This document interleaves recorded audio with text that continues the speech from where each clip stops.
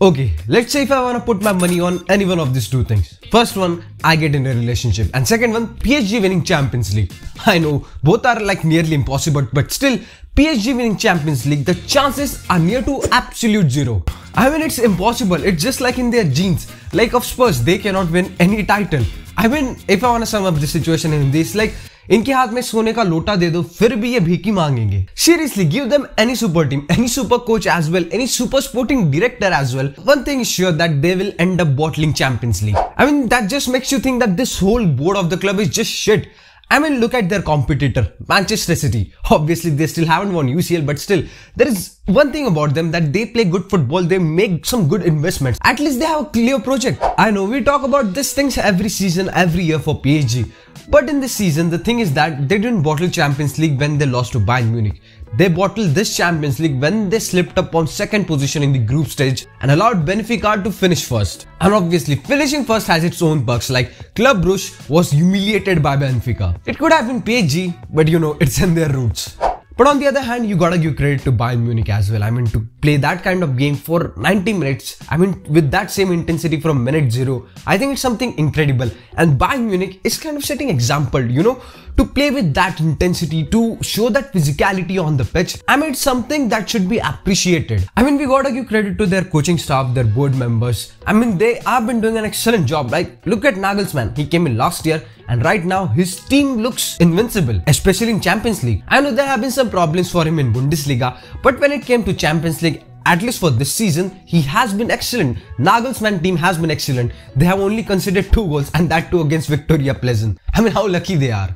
And in both the legs, Bayern Munich was the team who played better football, and they deserved to go through. And if Mbappe or Messi would have connected with their magical connection, or Mbappe would have made that in-behind run and scored the goal, I think it wouldn't have been fair for Bayern Munich. Because throughout the whole 90 minutes or 180 minutes in both legs, Bayern Munich did play a good football. I mean, they don't have this kind of super players like Mbappe and Messi. They have whole team who works, who knows what's their game plan, who knows what coach wants from them, and they play accordingly with him. And on the other side, if you look PSG, I mean, it's as man. What the fuck was that midfield? Vitinha, Verratti, and who is that? Fabian Ruiz. I don't know what the fuck was he doing today. Like, I don't know even he played in midfield or not. But still, Verratti made those 2 mistakes. Vitinha, I mean, he doesn't know what's his role in that midfield. I mean, how would you sum up this midfield of PSG? Like, they don't have clear structure. And if you want to compete in big leagues, midfield is the one where everything starts and where everything goes through. I know Messi drop dips and looks for Mbappe, blah blah blah, but it's Bayern Munich, man. It won't work out. It won't work out because obviously they are not crazy. They are not, idiot to not to guess that. I mean, look at their anti-Mbappe and Messi plan. It worked out well. Building with 3 centre-backs, especially Upamecano and Stanisic, were absolutely incredible to stop Mbappe. Staying close to him did not allow any sort of room into the box, and also keeping their midfield compact to not allow Messi to have any kind of room. And even though on some occasions he did run through with the ball, but Bayern Munich didn't know what to do. They got rough on him. I mean, yeah, it was a good game plan. If you can't stop him, just get physical with him. That doesn't sound good, but still. Anyway, in the game, PSG did got their chances but missed out. Vitinha's, that was clear chance, but kudos to De Ligt, who made that incredible goal line clearance. And talking about De Ligt, man, he has become so good. Like in Juventus, he was never this good. But in Bayern Munich, I mean, match by match, he's improving. He has gotten far more comfortable on the ball. He reads and anticipates the passes quite well. And along with him, Upamecano, I mean, if he empties his pocket, he will find Mbappe and some keys over there. Stanisic did a great job today, man. Both of these guys bodied Mbappe today. But now the question is that, what's next for PSG? I mean, after spending billions and billions of money to make this super team, to attract some super coach and sporting directors as well, they haven't achieved any single thing in Champions League. Look at their record, man. From last 12 years, they have just gone beyond quarterfinal just 2 times. And that's horrible for a club who is owned by Qatar and they have n number of resources, but still every season, every year they make that kind of shit team. I mean, something needs to change. Something big needs to change. And talking about big, man, big players, Mbappe, Messi and Neymar. First of all, I'll talk about Messi. I think most probably he will leave PSG without any doubt. I mean, there is no passion in that club, man. Show me any player in the team who wants to play for the shirt, who wants to play for the badge.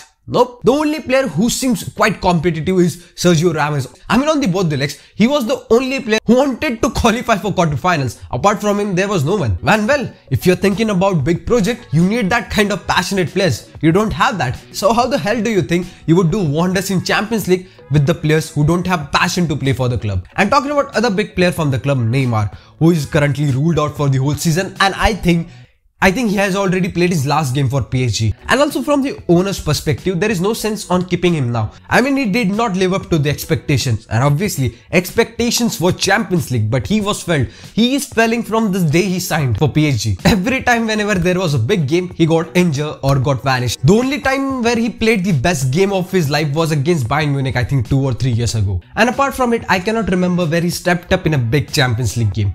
Obviously, he would have done some better things in league, but that wasn't the thing why he was bought for. And anyway, now talking about other guy from this trio, Kylian Mbappe, I mean, someone needs to save that kid from this club. And this sentence just sums up the situation because he is just ruining his career by staying in that club.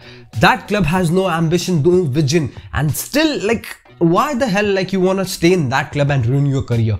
You had that good offer from Real Madrid. Real Madrid was crazy to bring you in. And plus you had the opportunity to becoming the new hero of one of the most prestigious club in the world. But obviously you turned it down for the money and now you're paying for it. I hope he wakes up early and do see the things with open eyes. Because for a talent like him, there is no point in staying at that club.